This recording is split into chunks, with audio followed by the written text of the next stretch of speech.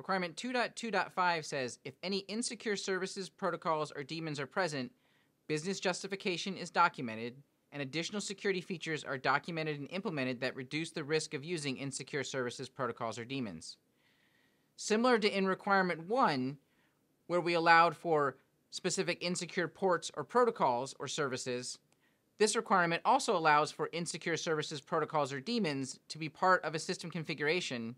but only when the appropriate security features are documented and implemented. So this isn't a license to simply use insecure services when there's a business justification. It is a requirement to implement additional security features when there is a business justification.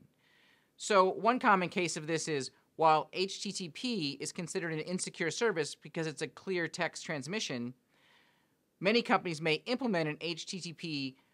service simply to redirect their customers to an HTTPS service, in which case we have a business justification to help our customers find the secure HTTPS service,